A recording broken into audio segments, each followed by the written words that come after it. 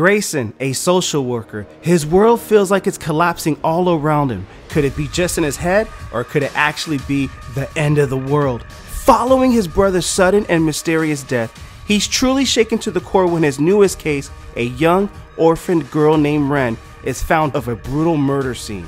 The line between nightmare and real life is blurred as Grayson soon discovers that the monster from his dreams might just be real, with a shocking connection to Grayson and Ren. Behold Behemoth starts to get into some heavy subject matter, particularly child abuse.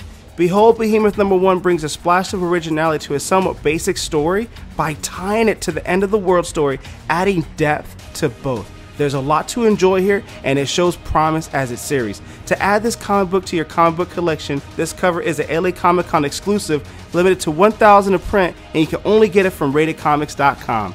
Enjoy.